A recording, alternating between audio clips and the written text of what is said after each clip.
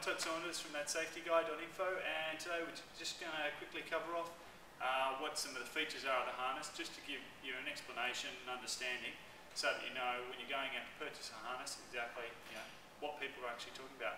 So without further ado, I'll hand you over to Elias from Spanset. Thank you. Thanks, Todd. As per new standards, you've got the harness which will incorporate 4 arrest points.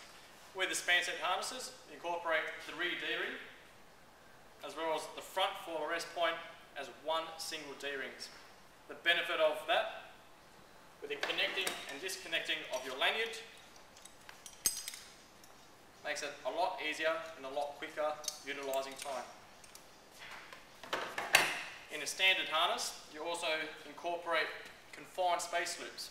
Therefore, the harness is considered multi-purpose, based over the 10-year shelf life of the harness, as long as it hasn't had a fall and is regularly inspected every 6 months.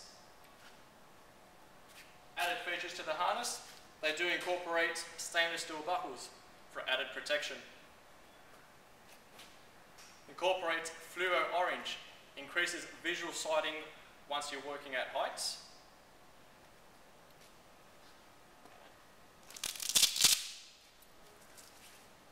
On particular models, it does come standard with a rear D extension strap for visual attachment of the lanyard.